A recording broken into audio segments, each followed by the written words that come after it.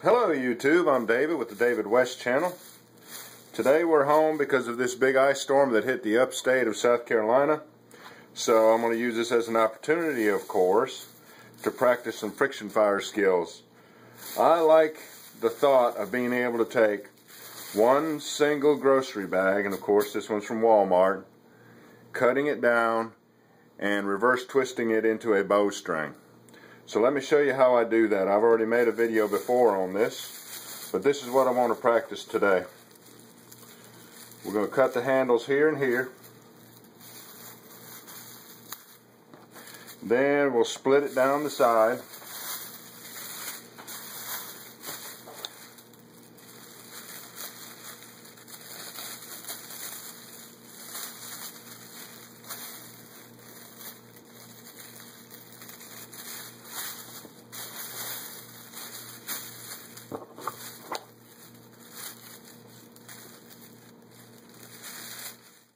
Which will leave you with something that looks like that. And then this we'll split down the center.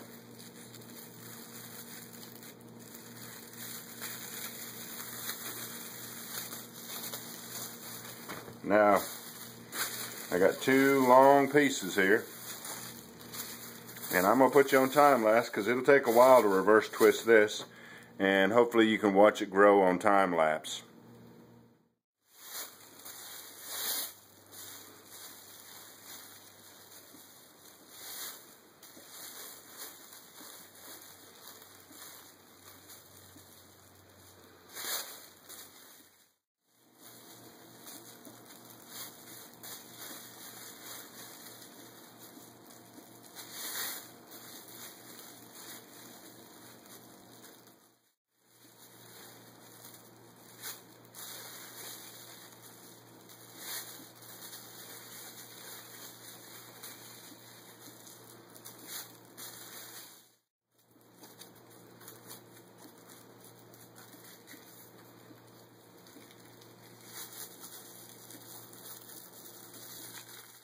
That's what I ended up with.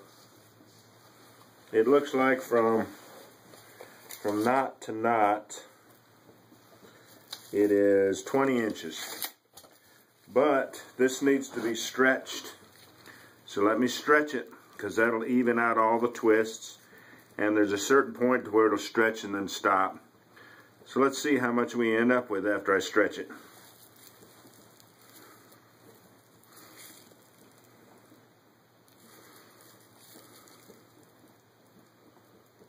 Alright, that feels like that's all it wants to stretch. Let's see how much we got now.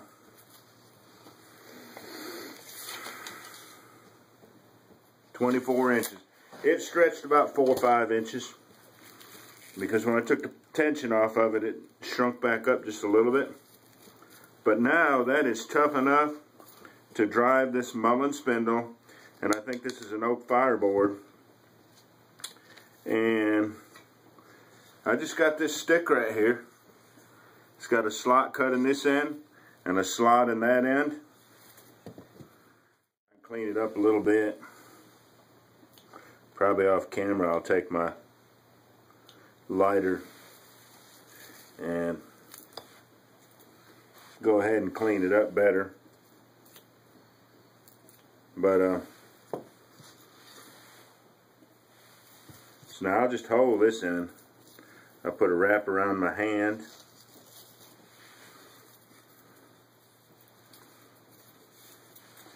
Probably wrap the Mullen spindle twice.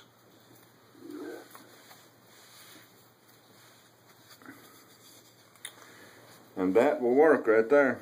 Just like that. Now when you see me using this technique, a lot of times you'll see me stop, and what you won't realize is I'm taking the end of that bow, I'm pushing it against my leg to tighten that string up on that spindle. So that'll let you know what's going on when you see me stop. And of course I can use my thumb too to get a little extra pressure on that bowstring.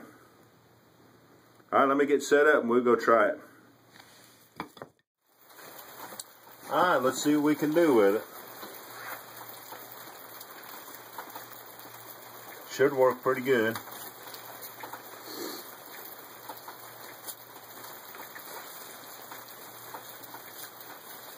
And I do have a bearing in my bearing block, and it just so happens that the end of this spindle right here just happens to fit into it. But if for whatever reason that it breaks out, I'm going to go ahead and put this masking tape on there, and I'll overlap it until it extends like that, and then I'll twist it, and we'll use that for a nipple to go up inside of there. But that may hold up. And once again, we're using an oak fireboard. When you use mullein, you can use any old fireboard, because the entire ember is going to be from the mullein itself. So let's see if we can make a few friction fires. Oh, and the rain that you hear is not rain. It's all of this snow melting. I live under the trees, and so it sounds like a steady rain, but it's actually the ice and the snow melting off the trees. Let's see what we can do with it.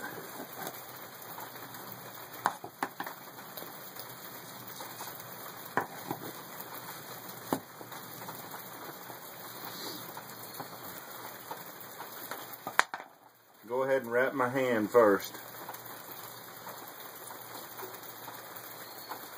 Can you see that? I'm going to wrap it around those two fingers and use that knot right in between there.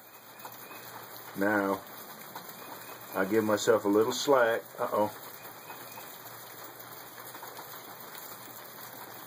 And do a double wrap on the spindle.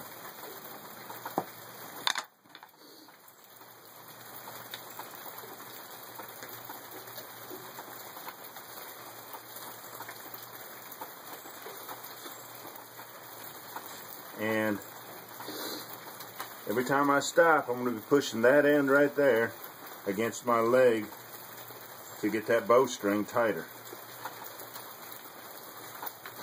Let's see what we can do right with this.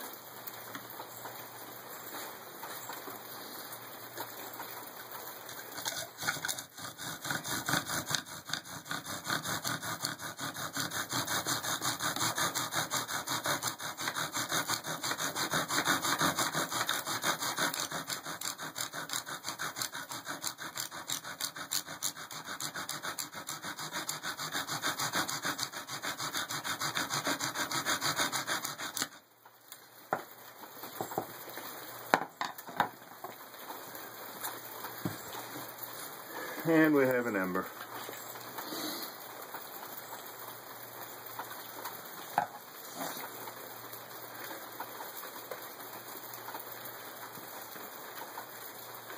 You see how fast that turned, Cherry? That's the way mullein does. Mullein will burn up pretty quick on you.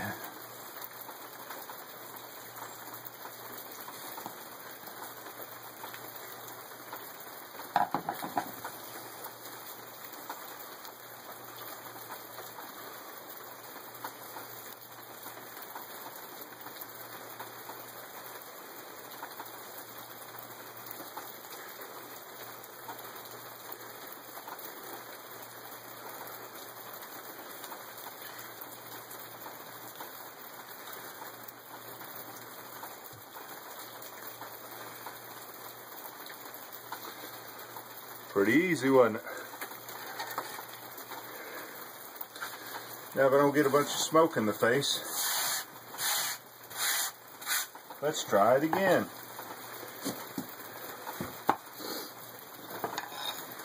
First thing I want to do, oh, that stretched out a good bit. First thing I want to do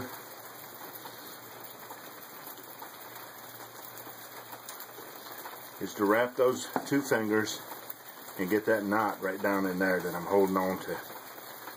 Give myself a little slack right here so I can get a double wrap.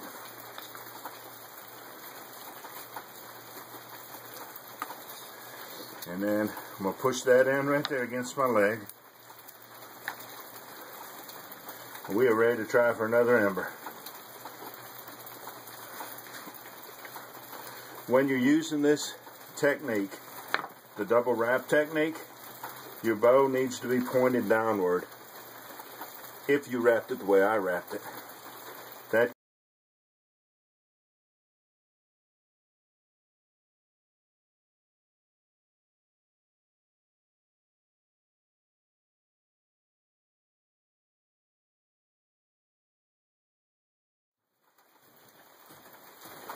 Sorry about that. My boss was just calling me saying we're going to work tomorrow. I did not have my phone on airplane mode, and every time I'm making a video, I get a phone call. So let's go for our second ember.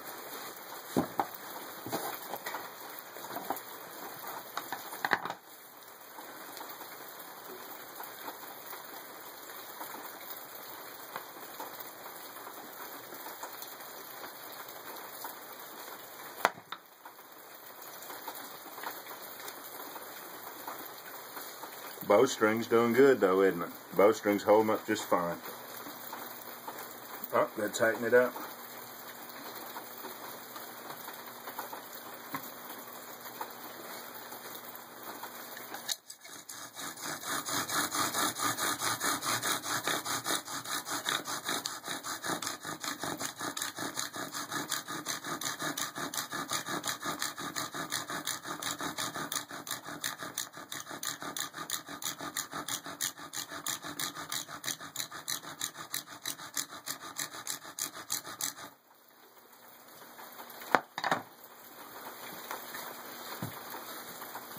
Another ember. It's all because of that mullen. That mullen is easy to use.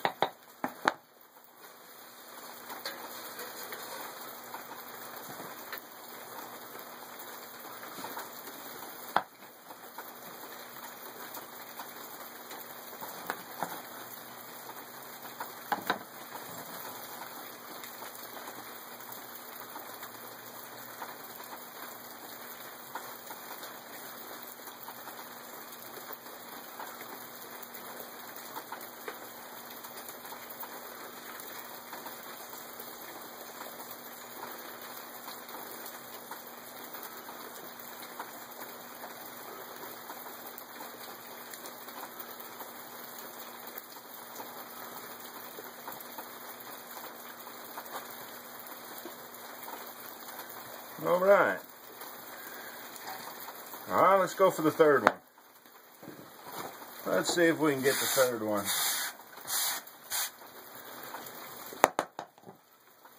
It's working out pretty good today, and it's good to have a couple work out good when so many that you have to struggle with. Alright, let's go through this one more time. I'll get that knot up into the center of my hand. Leave myself some slack up here for the double wrap.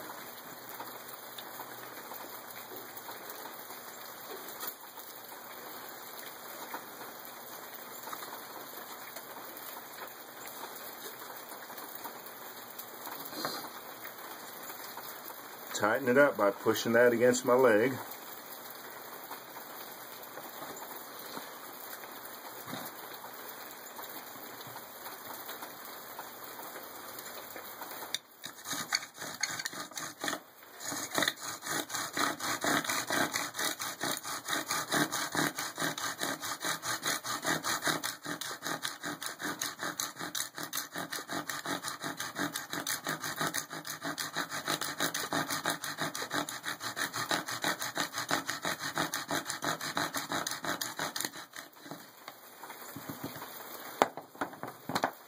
And another big fat ember.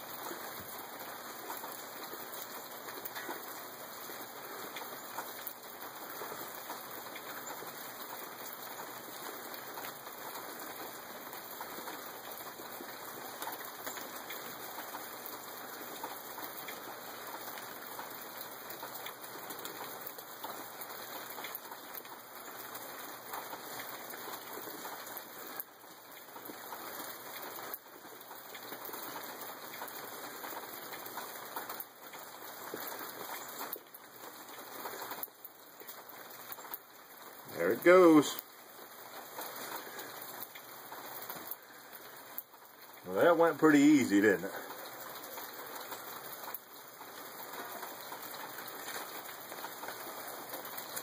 Alright, y'all. I see just a little bit of fraying on there, but this bowstring could crank out a whole bunch more embers. And I just wanted to show you that. A plastic grocery shopping bag make a great bowstring. Thanks for joining me on this one. We'll catch you on the next one.